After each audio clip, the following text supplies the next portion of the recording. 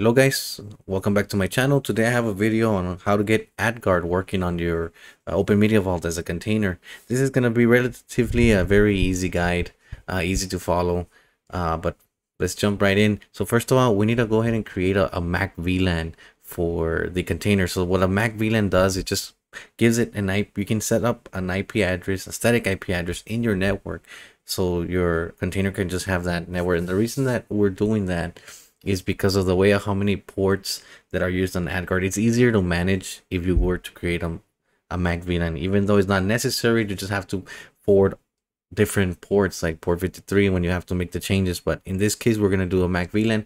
And before I do that, I know there's a lot of confusion as how to create the Macvlan when you do the subnet and all that, right?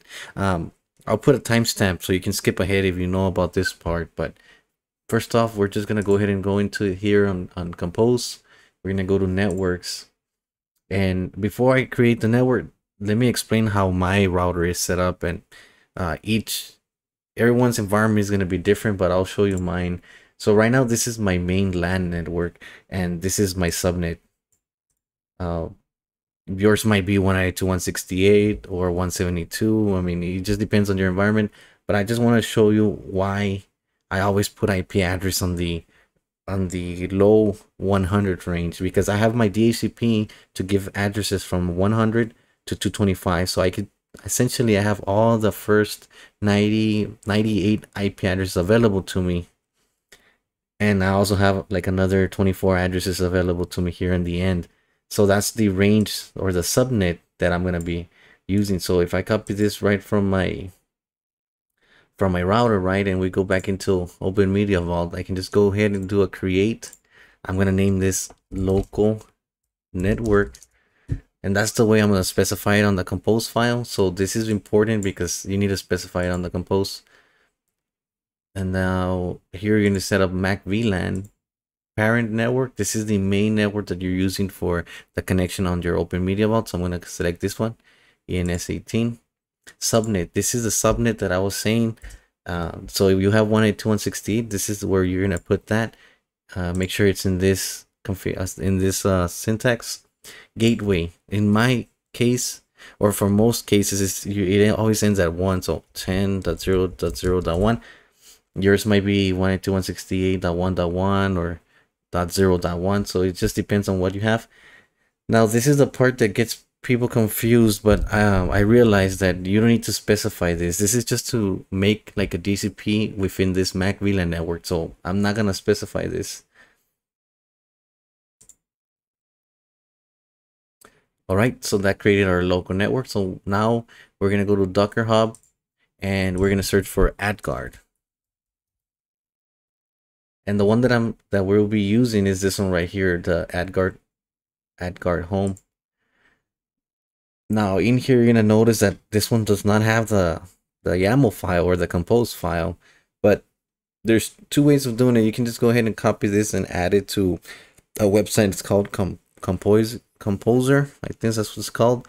But in our case, I'm gonna go ahead and post the YAML file already ready for so you can copy it straight from my GitHub. So that's what I'm gonna do.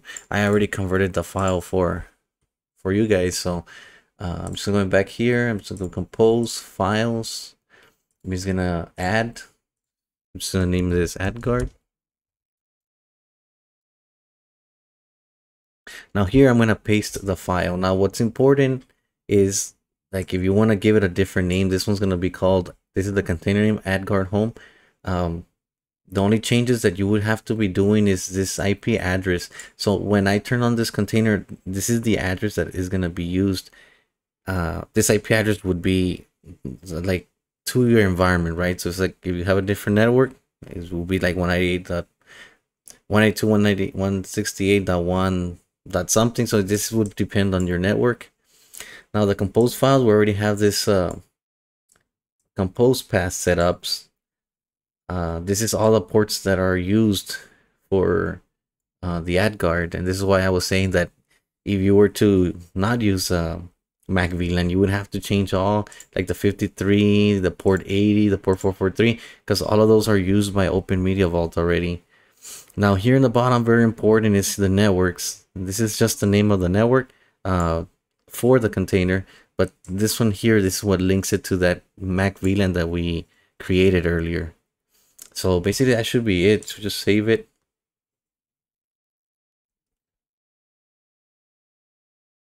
And we can go ahead and click up. It's gonna download the image file. All right. Now we're gonna go ahead and open up a new tab, and you're gonna specify the IP that you put there on the compose file. So in my case, it was this 10.0.0.86, and then you're gonna do colon 3000, so 3000. So if you guys missed that, the IP would be the one that you specified in here. You have to use colon 3000 for the initial setup. You're gonna do get started. You can leave the default, just saying it's gonna, the admin interface is gonna be on port 80, and the DNS server is gonna respond on port 53. Here you have to create your login password. I'm just gonna create a generic.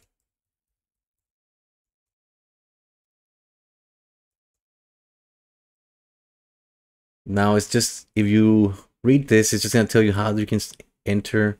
If you want to change the, so you can start pointing your router to this IP address. So this, the Adguard can do your DNSing. There's different instructions in here based on the device that you have. So I'm just gonna click next. I'm gonna open up the dashboard. You sign in again.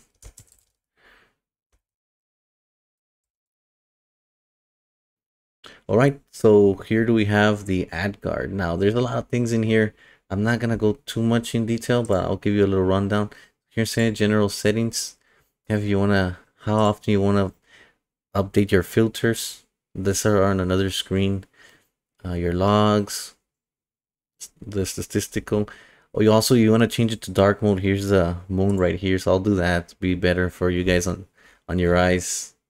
DNS settings. This is if you want to put a different, if you want to use different DNS providers. Like in this one, it's actually pointing to quad 9, and it's using the unfiltered one. So we can actually go into quad 9 if you're curious.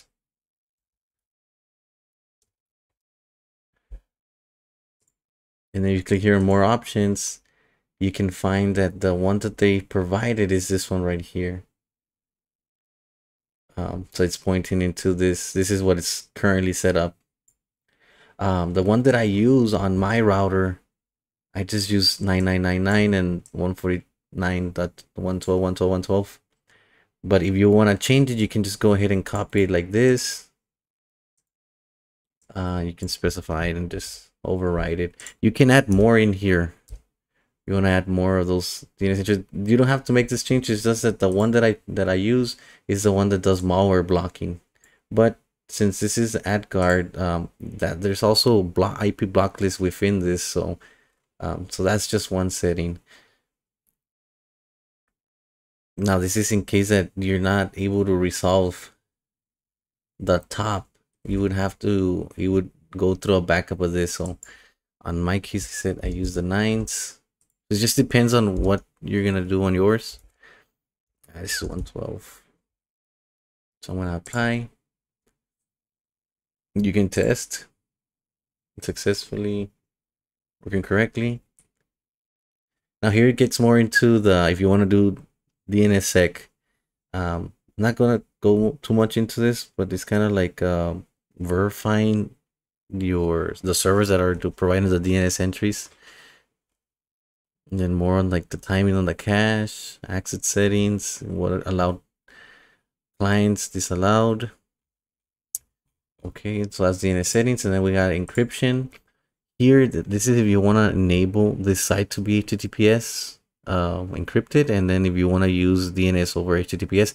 If you do end up going this route, you have to provide some certificates, and they have to come through Let's Encrypt, or if you own a domain, you would have the certificates for this.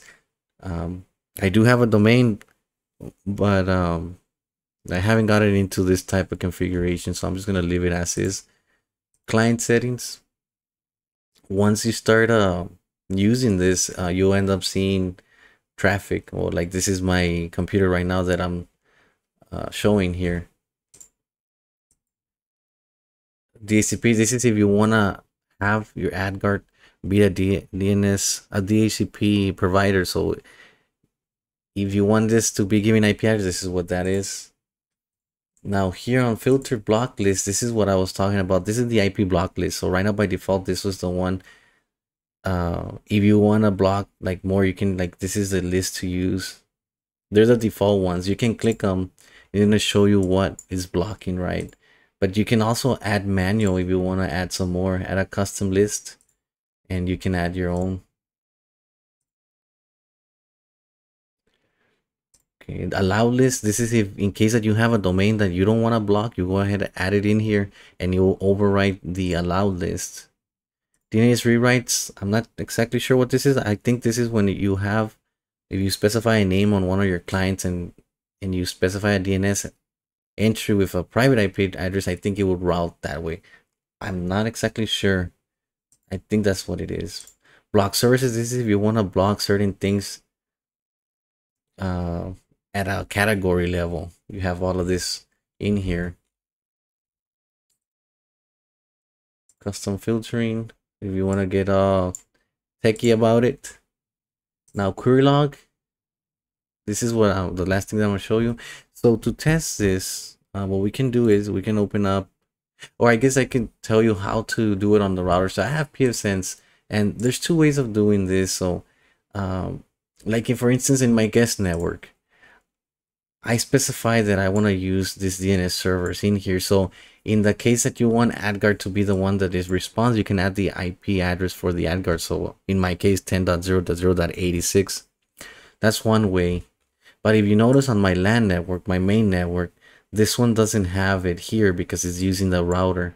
In this case, if you're using pfsense, you would go to system and then general setup, and you're going to see that I have my DNS services in here. So in here, you would change this DNS server and you would put the address for AdGuard, which will be in my case 10.0.0.86. You need to remove this because this is for my DNS for quad 9, right? So, and then this one you will need to remove it unless you have two AdGuards, and that would send all the requests that come in through my main LAN through my router, and the router is gonna query the AdGuard. Now for testing purposes, we're gonna go ahead and show you how we can test this. So if we go ahead and open up a command line and we do an ns lookup, right now you see how this one's responding, the 10.0.0.1, that is my router. But if you do server and then you specify the IP address of your AdGuard, now I'm using that one as the my AdGuard as the DHCP server. Now I can do who's google.com, right, or Yahoo. Now if we go back to the page here to AdGuard and we refresh, now you're gonna start seeing all the traffic. Now we can go to dashboard, refresh statistics, and this is all the information that the AdGuard collects. I mean, that'll be all for this video. Just a short video kind of explaining this. I know there's a lot more advanced guides out there, but I guess for now this would be a good starting point. I'll go ahead and put this YAML file in my GitHub, and I'll provide a URL to my GitHub so you guys can just copy it. The only thing that will change would be the IP address if you have a different one, and maybe the name if you create the MAC address, I mean the Macvlan network differently. But that's all, guys. Thanks very much. For any questions, drop them down in the comments. Don't forget to subscribe, and I really appreciate the community support. We just broke 1,000 subscribers, so thanks all.